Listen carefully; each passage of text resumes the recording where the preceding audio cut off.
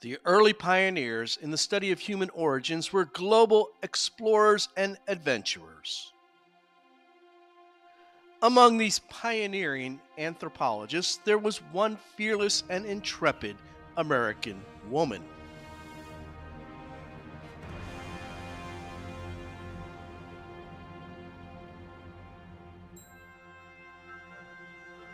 Osa Johnson was a farm girl from the Midwest. She was born in Chanute, Kansas in 1884. Her family and friends said she was a bit of a tomboy, rough around the edges.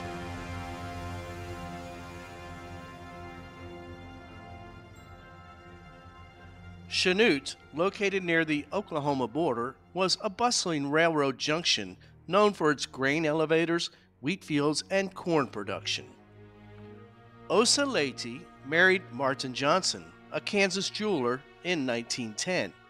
Johnson had wooed Osa with tales of worldwide travels. He had once been a stowaway on a cargo ship and eventually became the ship's cook. Martin Johnson became a photographer and taught himself the art of trick photography.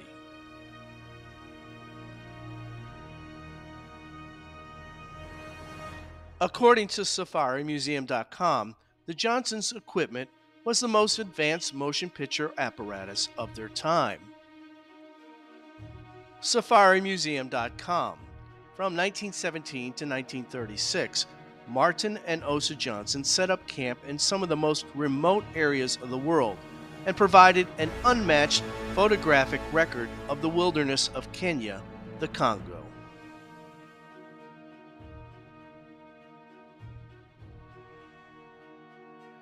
By the 1930s, Osa Johnson had also gained notoriety in her own right as a renowned documentary director and producer of African safari adventure films. According to the Women's Film Project, she was deemed, quote, the greatest woman explorer and big game hunter, end quote, by Collier's magazine.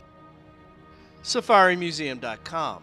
Over the course of 27 years, Osa and Martin collaborated on 14 feature films, 37 educational short films, 7 books, and countless lectures on their expeditions to the South Pacific and Africa. Osa Johnson was best known for her works of fiction. Her films such as Congo and Simba were smashing successes at the box office.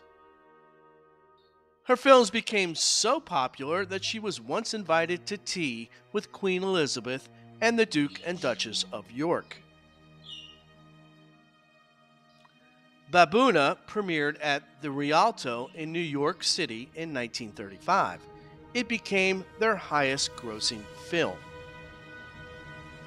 According to Turner Classic Movies, the film featured Secrets of the Dark Continent, capturing glimpses of the continent, natives, wildlife, and geography on film, including a visit to a pygmy camp.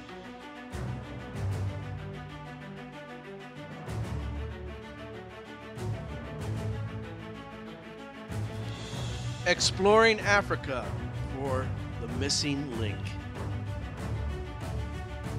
In the 1930s, 40s, and 50s, explorers from America, Great Britain, and other Western nations were exploring Central Africa for the elusive Ape Man missing links. Many of the top anthropologists were convinced that the missing link could be found in Africa. South Africa anatomist Professor Raymond Dart had discovered the Tong child, Australopithecus africanus, from a quarry near Johannesburg in 1925.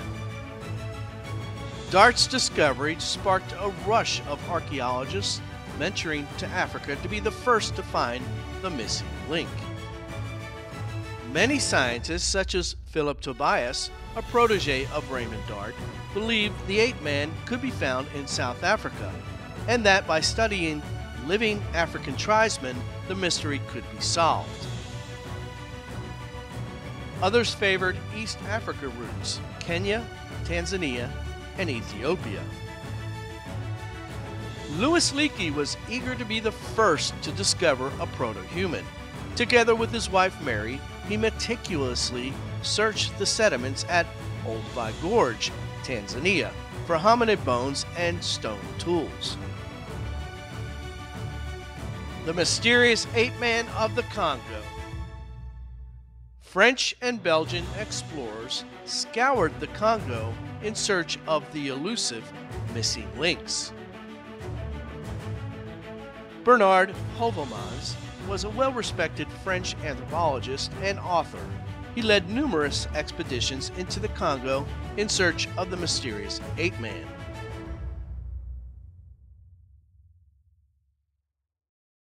Heuvelmans consulted with Leakey in Nairobi prior to many of these expeditions.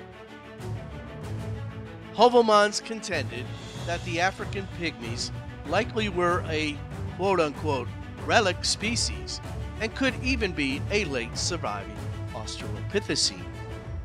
From the early days of anthropology, Afro-Pygmies were not considered to be fully modern humans. Many considered them to be the missing link. The morphology seemed to match. Prognathism in the maxilla region of the Pygmies seemed to be nearly identical to facial traits of the Australopithecines. Another French anthropologist, Jacqueline Rumquier, chronicled multiple sightings in the Congo of what she called the X species. She believed the Ape Man of the forest were from an archaic lineage going back 500,000 years.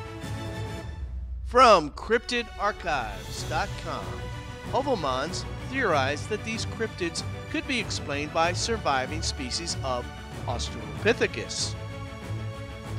Ivan Sanderson also led expeditions into the African interior. He largely agreed, but believed more strongly that the Pygmies were late surviving archaic Homo sapiens. Osa Johnson in the Congo. Martin and Osa Johnson produced several short films that focused on the lives of the African Pygmies in the Ituri forest of the Congo. The African Pygmies were also the focus of many of their feature films, including Congorilla, Wonders of the Congo, Jungle's Calling, and African Paradise. Later in her career, Johnson faced several controversies. She was criticized for depicting the Pygmies as ape men. The narrator in one of Osa Johnson's films referred to the quote-unquote monkey people who climb coconut trees. He continued, quote, "Nature has given them the ability with a simple twist of the toes, much like an ape," end quote. In Across the World, the narrator states, quote, "Notice this fellow. He looks like a cross between an ape and a man," end quote. According to Turner Classic Movies, Johnson watched with amusement as the Pygmies struggled with cigar smoke and orchestrated their dance performances for visiting white audiences on the movie set. From Women's Film Project, the Johnsons' films exploited racist conventions of early ethnographic filmmaking, exaggerated in their sensationalist stunts, as when in Congorilla 1932, they gave cigars to African Pygmy tribesmen. TravelFilm.com, Osa Johnson's big game hunt, including lions, rhino, elephants, baboons, a prime example of the type of popular, wildly exploitative travel film made in the U.S. between 1920 and 1950. Despite the historical revisionism, Osa Johnson's contributions are still felt today.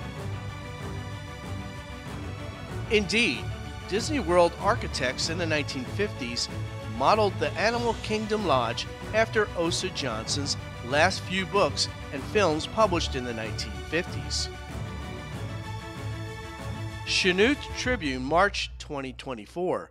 The largest ongoing exhibit of Johnson's photos outside of Chanute's museum is at Disney's Animal Kingdom Lodge. The architects developed a new safari lodge borrowed from the museum for research and inspiration. Osa Johnson's films are still popular, particularly among classic movie enthusiasts, on numerous platforms. Simba, for example, has 20,000 views on YouTube. Fashion icon. Osa Johnson's safari adventures even inspired an entire clothing line in 26 stores across the United States, American Eagle Outfitters. The New York Times described her as a design and lifestyle inspiration to countless American women. But there was another side to Osa Johnson. She would be viewed as a quote-unquote trad wife by today's standards, a good homemaker, cooking meals for her husband, and even using cosmetics while out on safari.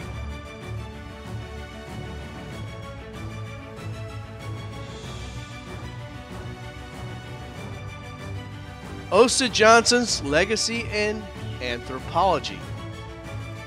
New genetic data has emerged in the last 2 decades that indicates Central Africans, including Twa, Mbuti, and Baka, may have significant archaic hominid lineage.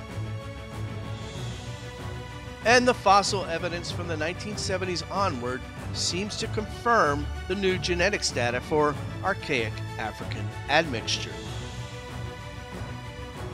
Paleoanthropologists of the early to mid-20th century helped to establish firm evidence of modern Africans' links to archaic hominid species.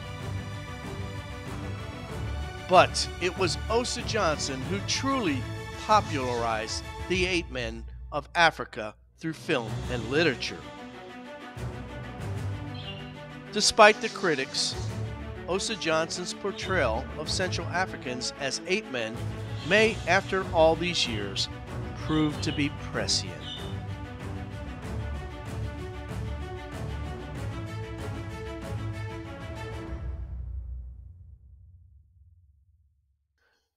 Thank you for watching.